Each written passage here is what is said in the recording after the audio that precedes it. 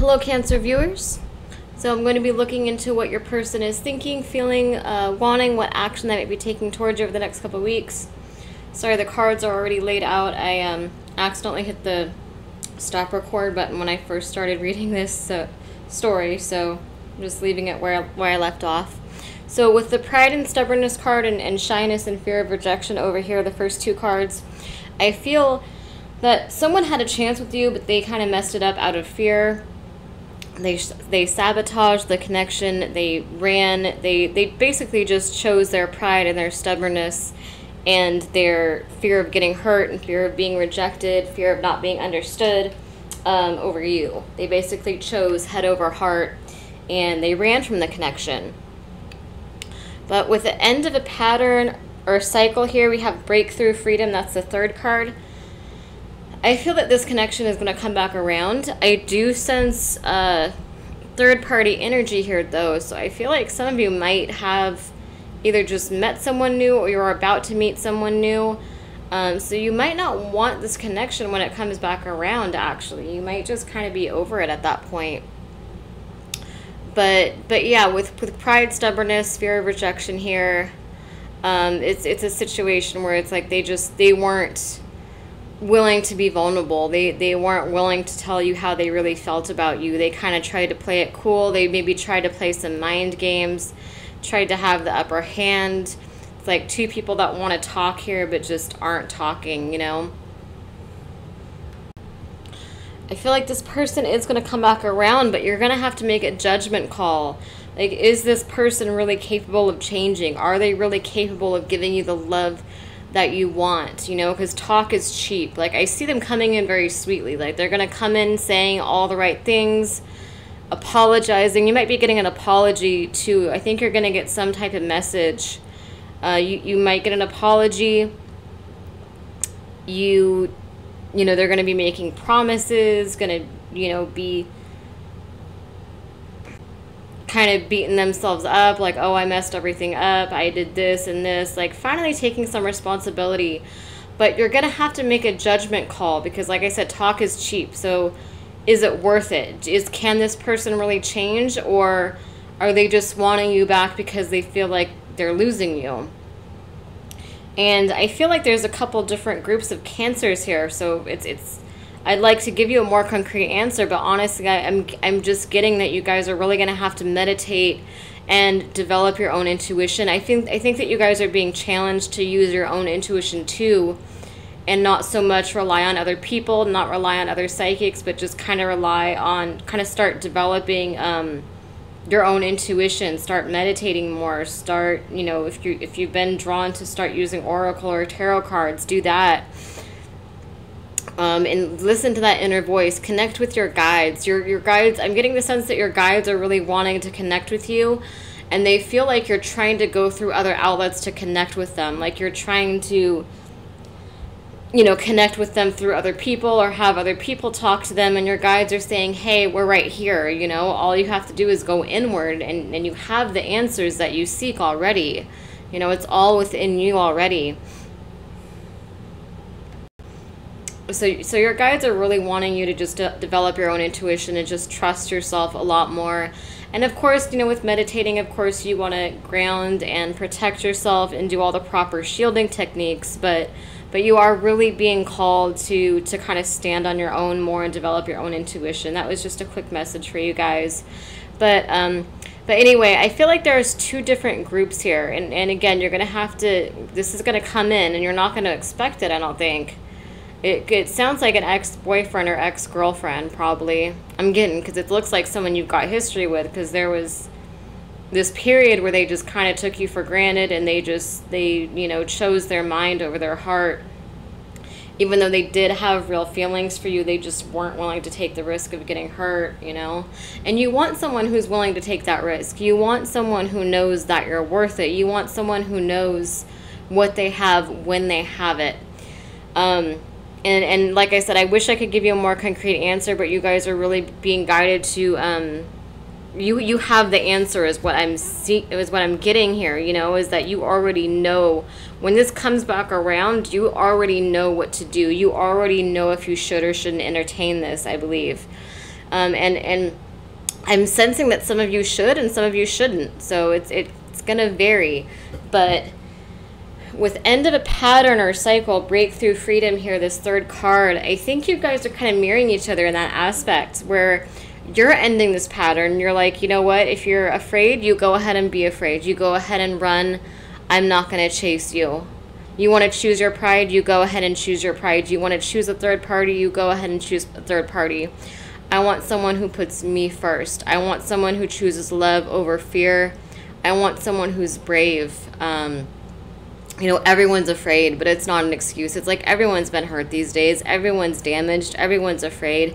You want someone who sees that you're worth it and chooses you anyway, you know? It's not about not being afraid. It's about being willing to push past that fear for you, and you deserve that, you know? And so you're recognizing that. You're recognizing with this third card here, ending that pattern, you know, you're recognizing that, and it's giving you freedom. And I think this person is going to feel that energy shift. They're going to feel that they don't have you on lockdown like they used to. And they're going to be spying on you and stalking your social media. They're going to kind of try to wait for the right time to come in. I don't know if there's like a third party situation or maybe there's just something going on. I'm just getting something about divine timing. Like they're just kind of trying to wait for just the right moment. I'm not sure what that's about. Maybe you know what that's about already, but there's something about timing here, just waiting for the perfect time to come in. In the meantime, they're just going to kind of spy and kind of stalk you on social media. And then I see them making this love offer, this commitment, you know, loyalty, stability, vows. They're going to come in and make this love offer, make promises to you, you know, tell you they're going to be loyal to you, they're going to be stable, they're going to, maybe they need to go to counseling, they might make promises that they're going to go to counseling or do couples counseling with you, or that they're just a different person, that you've changed them, that they're not going to do the things they did before to you. You know, they're wanting to come in with this commitment and make these promises to you. But again, you need to use your discernment. You need to get to know them. You need to not ignore the red flags. You need to listen to the red flags, listen to the green flags, pull them in slowly. This is also a message to not repeat old patterns. Even if this comes back around, even if you do decide to entertain this again, don't repeat old patterns, because, you know, you're just going to get taken for granted again. It's kind of like you have to like ease them in. You have to pull them in slowly. You have to get to know them slowly. You have to do things differently. Otherwise, they're just going to freak out and run again. And there needs to be a stronger friendship there. There needs to be a stronger base there than there was before. And you want to stay in your power. You know, you see how seductive she is, how she's just kind of sitting and waiting for her person to come around. Like, she's not chasing them. She's not over-analyzing, not worrying. She's just kind of being seductive here, just standing in her power and pulling them in. And that's kind of the energy you want to be in when this comes back around. Like, keep the ball in your court, you know? Like, don't forgive them right away. Don't say, oh, everything's fine. Yeah, let's get back together right away. Kind of play it cool a little bit, you know? Act like you're kind of not sure about it. Act like you're thinking about it. Maybe not. Maybe don't message them back right away. Show them that you have a life outside of them. Show them that you're busy with work, with school, with whatever, your hobbies, whatever you're doing. Show them that you're busy and that you have a life outside of them. Show them that it's not going to be the way it was before. Show them they don't have you on lockdown like they think they do, or like they used to. And they feel that. They feel that you're breaking this pattern and that you're pulling away. And that's going to lead to them spying and kind of starting to worry. And then once they really start worrying more and more, they're going to come through with this love offer, is what the reading is saying.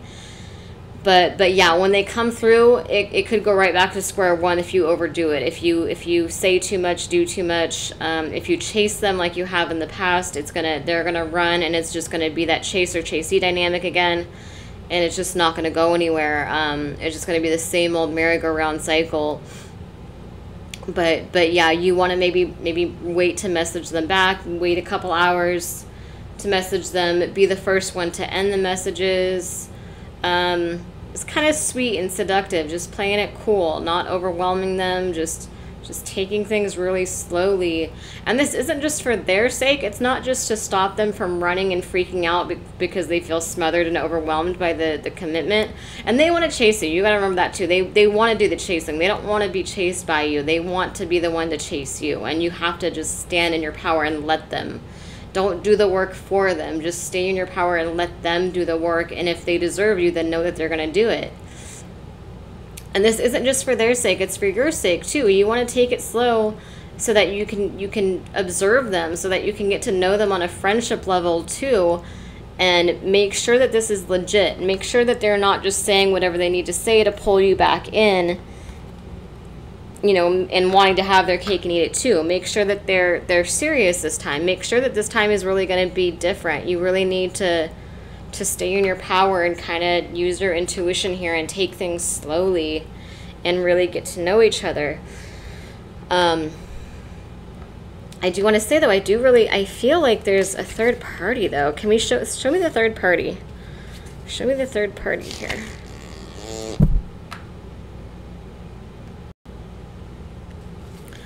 Show me the third party.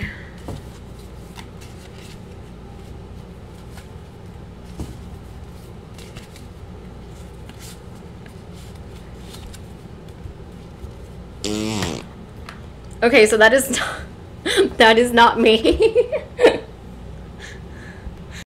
If you heard that sound, that wasn't actually an air pressure system that I'm using right now. That air got locked in and it made that sound. That wasn't what you think it was. Oh God. Put it away so it doesn't do that again.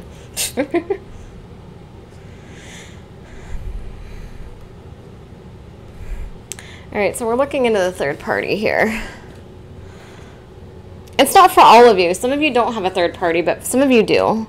So we got passion, romance, willpower, strength, confidence, apology and regret, hoping, waiting, praying, risk, reward, choosing love over fear, got isolation, loneliness, emptiness, fear of commitment. I wonder if for some of you the third party hasn't arrived yet, because I'm getting third party energy, but the cards aren't really saying a whole lot on it. So I'm kind of wondering if I don't know, I'm just wondering what's up with that. Like maybe it's somebody that's in your energy field that there's not much to say about them just yet, but they're coming in soon, or someone that you're just kind of now getting to know. I feel like maybe you kind of are missing this person, the ex that kind of wronged you. I feel like maybe you're still kind of holding out a little bit of hope. Like everyone's going to be different, but I think you guys are still, it's still hurting you to some extent. You know what I mean? But I think that you are going to have this third party coming in, but I'm getting that Sheryl Crow song, "The First Cut Hurts the Deepest." That's kind of coming to mind right now with this reading. It's like you're going to have the passion and romance here with somebody else, but I think that you're still going to be nostalgic for this other person because it's like you weren't expecting this new person to come in, you know, and it's going to take willpower and strength and confidence to try for this new love, because it's like you feel like you just already put so much into the other person, and it's familiarity too. I don't even know if it's like love for you or if it's just like familiar and you just put so much energy into that connection that it's like you don't want to give it up now, because it's like you've already, you know, gone through so much and done so much for this person. It's like you're not sure if you really want to let it go. It's like because you got that history with them, you know, and I see you kind of starting to move on with this other person, but it's like you have to, it's almost like a fake it till you make it energy. Like you're going to be happy that this person is giving you what the other person wasn't, but there's still this part of you where it's like it's new. It's new territory. It might not be your usual type either. It's, you know, it's not familiar like the other person was. And I think maybe through spying or whatever it might be, your ex is going to kind of see this, and they're going to feel this energy that there's another person that's come in or that's about to come in, and they're going to come through with an apology and regret, you know, and you've been waiting and hoping and praying for this to come in. You've been waiting for them to see what's right in front of them, But when they do, I think that you're actually going to remember like how isolated and empty and lonely you felt with them. You know, I think you're going to actually, it's not going to hit you the way you think it's going to hit you. You're going to kind of remember their fear of commitment. You're going to be remembering that they left you alone when you needed them. You're going to remember that when you guys should have been working through things together, they just decided to isolate and play games instead. And, you know, you're going to have this other person they're both going to be choosing love over fear. You know, the new person is going to be making this effort for you. And then you're also going to have this old person that's making the effort because they feel like they're losing you. And so they're taking this risk, you know, in hope of a reward, making a bold gesture, choosing love over fear. And yeah, that's where we're at. You know, again, when this apology comes in, you weigh your options. Don't jump into it, because I know you probably wanted it for a long time, but don't get too excited and smother this person. Don't overdo it. Just kind of step back when this apology comes in and really think about it. Is it worth it? Are they really capable of changing? Have they really changed, or are they just pretending like they've changed because they don't want to lose you, and they're jealous because there's a third party? You know? And yeah, this new person might not be familiar. Maybe it is new. Maybe you have to build something all over with them again. They might not be your ex, but maybe new is better. You know, you got to consider it. You're going to have to do some soul searching. You're really going to have to take a step back and think about all of this when this energy comes in. So I hope that helps you guys. If it resonates, please go ahead and subscribe to me. I also do paid private readings. My contact info is below.